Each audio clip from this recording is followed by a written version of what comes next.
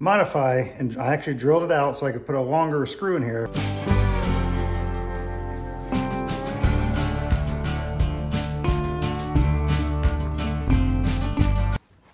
Okay, I didn't show it, but I realized the time lapse went dead, but you can see where I started working on it, and here's how the piece came out.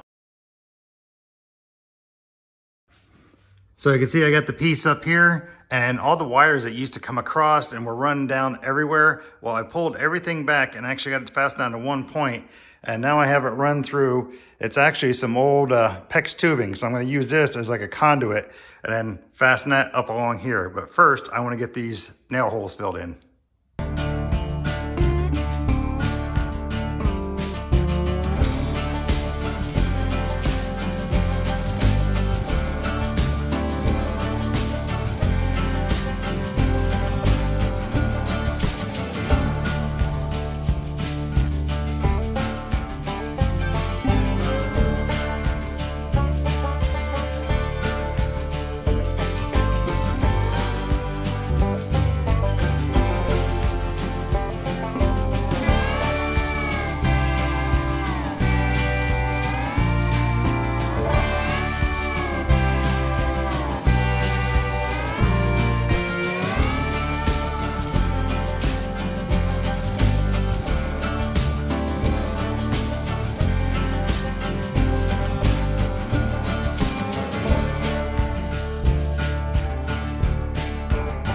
All right, it might seem like I'm jumping around a little bit, but mainly what my concern right now is I was trying to hit some of the screw holes so I can let them dry, because you can see I have this conduit laying down on the ground back there that has the wiring in it, so I can turn this back on, because you can see I have it unplugged to turn it off.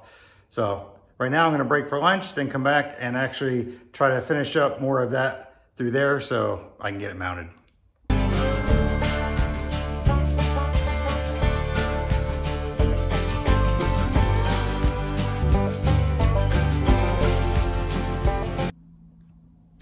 Okay, I had a little pause here because this is the ones that I have a little kit of. Basically these little clamps that actually hold the PEX in place. So what I had to end up doing was go downstairs and modify, and I actually drilled it out so I could put a longer screw in here. So I have a 2.5 inch screw, so that way I can actually get it into the studs above.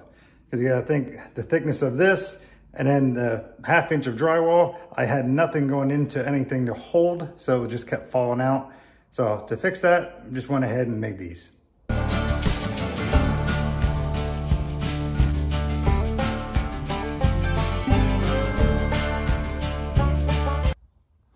All right, now you can see I got my clamps in to hold this PEX tubing that I'm just using as a conduit.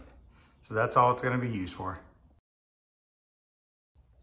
And the wire going through here is just a low voltage wire. It's just for the sensors on the door. That's all it's for.